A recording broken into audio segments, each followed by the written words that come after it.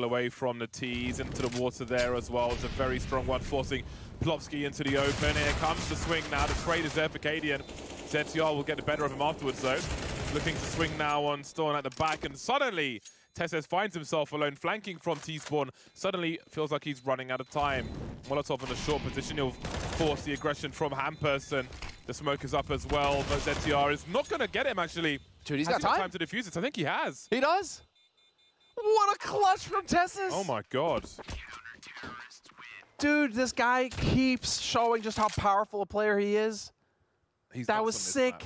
And in general. Get out of here. But this shot for shoes. Dude, the boost over the top, you're just thinking, okay, they're going to be too late. They're not going to be able to have an impact. And yet there you go. Perfectly timed, hits the headshot, gives his team a fighting chance going into that.